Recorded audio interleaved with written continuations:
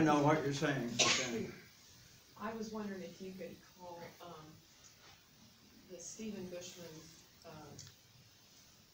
attorney, that we used to do the, our, ordinance, what do you call it? Resolution. The resolution, not the resolution, but the whole. Oh, the agreement, the territory agreement. Yes. Anyway, they're very familiar with township law, and Stephen Bushman retired, but there's a real, knowledgeable younger person, young man now. Okay. They could probably tell you maybe what you need to do. Okay. Maybe worth sending them an email, and I don't think they should go to it. So, we're all in agreement if we can work out, is this correct or not? In agreement to let the animal control have it if we can work it out to get the title changed and all that, correct? Yeah. I don't think there's anybody here that wants it on your lot.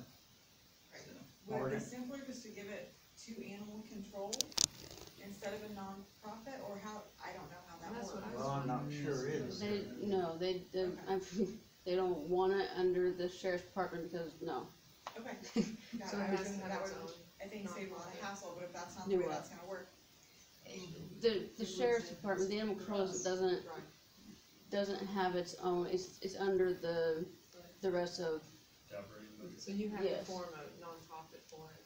yeah, You it'd don't be have that totally done yet. separate. So if it was under the sheriff's department, I wouldn't have the ability to go to help other places, like, not at a whim, so. Is My- there another, humane society that is already a not-for-profit? There are community societies that they're all non-profit, but I'm talking to them, I asked the same question. She said, we have a board. When you do that, you have boards you have to go through, and all these hoops you have to jump through. So that's why it was best to do it this way. If we can get it away from all the red tape and boards, we can do it on our own. If you establish a 501c3, you're going to establish a board Yes. that, will.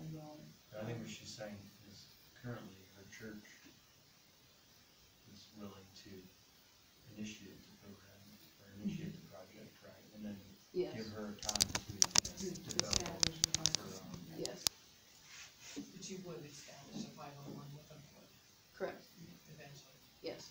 Do we need a motion to okay this so that she can proceed? We don't, accordingly? I make a motion that we contact the Yes. attorney. You put it on hold. I don't think it's a decision that has to be made Okay, tonight. and that's But I fine think too. you find out the correct Hang on, Marcia. information before you make a move.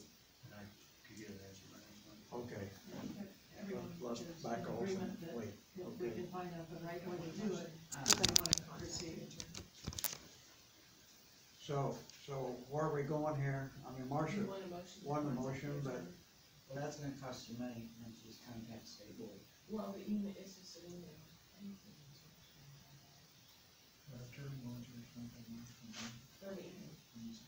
I would You do, would ask them, because ours, I got charged that for me. ask the second. If state board tells us that they don't make legal decisions, then we can use They a don't. legal decision. Don't If tell they you give you the answer, I gotta tell then, you what the code says. right, but if they tell us what the answer is, then we don't have to go through the legal decision. so we're all in agreement to do it if we can get everything worked out. Is that correct? If you stop by the office, I will give you Susan Gordon or Todd Caldwell's number, so you need to introduce yourself to them anyway. So you call down and get your answer. If they're not gonna give you other than telling you what the code is, then you can proceed. And I think the board agrees with that. We gotta go through. Yeah, all the steps, yeah. That actually tells you. So the motion would be after we get our answer and decide to go forward with the I know.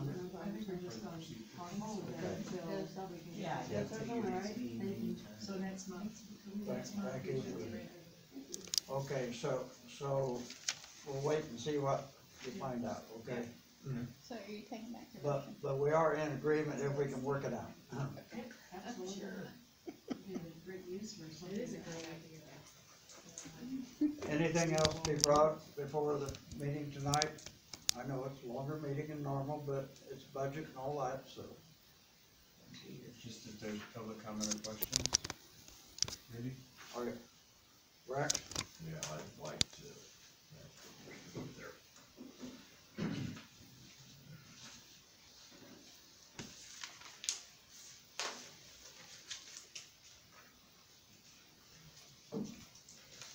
I'm sure this is before probably any of your times, other than maybe Leanne was involved with the fire department at that time. But, You were a young girl earlier, now. okay, That but, went from girl real quick, didn't it? but back in July of 1988, we had a grass fire at Anderson's. Yes. And Alan Gray, was running the pumper, and the truck started creeping forward, and he jumped up into the truck to try and take it out of gear, and it went by the tanker and it crushed his right foot.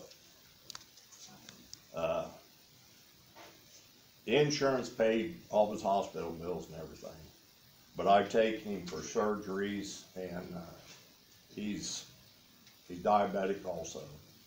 But his first surgery, they took a bone out of the bottom of his foot that it got infected, and he has absolutely no feeling in that foot. I've taken him and seen him lance it, cut it, bleeding, and he'll tell the doctor, you don't need to numb it. He said, I can't feel it if it don't bother you. I don't know if, he's 62 years old now. And the day before that, his foot was fine. He's been crippled ever since. And I didn't even tell him I was coming to talk to anybody about it. But I don't know if there's any kind of a pension that maybe he could get somewhat of a pension from it now that it's giving him a lot of trouble. He's lost his big toe, next to the big toe. His last surgery was 3 weeks ago, and his doctor told him that it was kind of up in the air whether to go ahead and take the rest of his toes at that time or not. If it happened today, they probably would have put pins and metal and everything in there, but the way it was in 1988, the bones are floating around in there. So, I don't know if anything can be done, and Bill Schock said he asked him the next day if he wanted to apply for any kind of disability. Well, he was still in shock. He said no. So.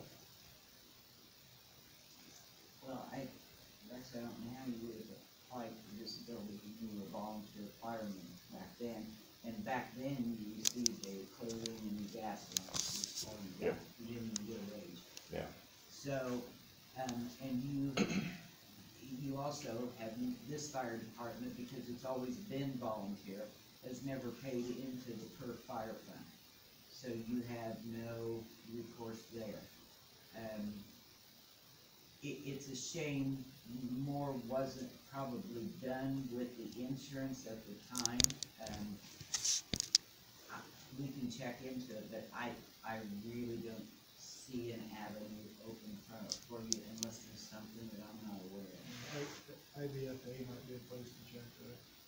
I don't know if they have any kind of fund or anything like that, but that's a possibility. IBFA is, Yeah. they did it back in '88, so Yeah.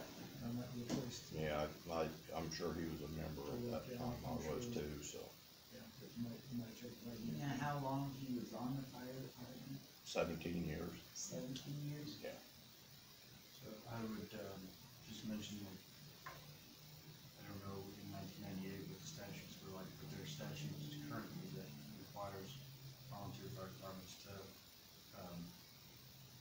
carry death, disability insurance, personal injury insurance, so when firemen are on the fire scene, they're covered by that because of the inherent risk, obviously. I know that there's, workers' compensation associated with getting hurt here, when someone has their paying job that they can no longer go to. I don't know how anything was in 1998 or 1988 with the fire service, but if somebody were to get hurt or report an injury now, even if it's a minor, seemingly minor injury, we have them fill out the, initial report of injury, and I tell them it doesn't go anywhere, but if in 2 days it's still hurt, we have the documentation, and then that's what makes you eligible for those other things. So it's really dependent on what the leadership does at the time to make sure they capture the right paperwork. Again, most of them that we get put in the file and never seen again because they recovered from their injury. In that situation, however, that would have been beneficial if it was even an option then. But like Leanne said, I don't know if there's anything that we could do at this point, but IVFA, the Indiana Volunteer Firefighters Association, might have some different case law or some precedents that's been set somewhere. Well, like I say, I haven't even mentioned it to him, but I just, like I say, I've taken him for different surgeries and when he can't drive. Of course, right now he's got a big boot on his foot and he can't even, so, I'll tell you, it is a struggle, even though it's beneficial for the firemen to fill out those or report their injuries. It's a struggle to get them to do it because you bent your arm the wrong way and it's sore and you're like, I'm fine, it'll be fine tomorrow. Just fill out the form because you might not be fine tomorrow, so it's tough, even though it 100% benefits the firemen to get them to even fill it out. So it's just, I would say, moving forward, that anybody in some type of leadership role, if they report an injury to you, do your best to document it because no one knows that many years later how it could really affect your life.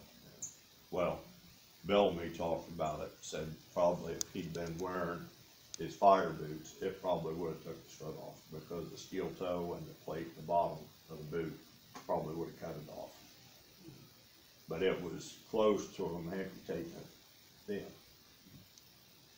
But I just, if there's anything that can be done, I'd appreciate it. Like I say, I've not mentioned it to him, then he won't be disappointed if nothing can be done, but,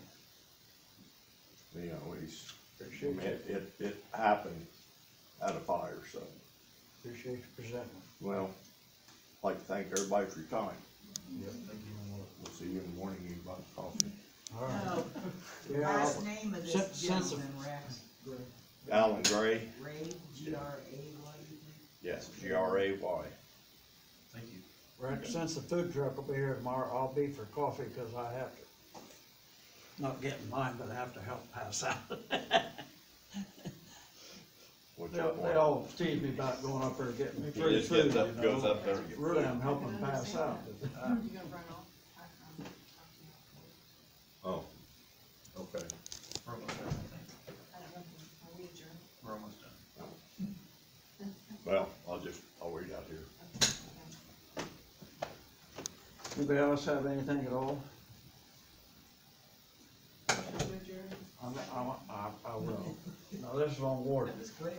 I come home the other day, she called me, Erica did, and I covered me home a little bit. The Peters boys use my shop. They're on the Cutler Fire Department. My wife looks out the window, she said, for God's sakes, what's he done now? The sheriff's out there. So I was in trouble, Erica. Yeah. Anyhow, don't put that in the paper. I won't, but it is on the internet. Debbie, I'm gonna shoot you. All right, nothing else, I consider the meeting adjourned, okay? Well, do you need a motion to adjourn the meeting? Somebody had to We make got it. first and a second. Second, right? I was blowing off in between. Thank you. Be part of the record. Just stay with us for you. Hear that. I will. I'll stay with Thank you for all your extra time today. Thank you for that. you. Everybody thought I was in trouble, 'cause I was-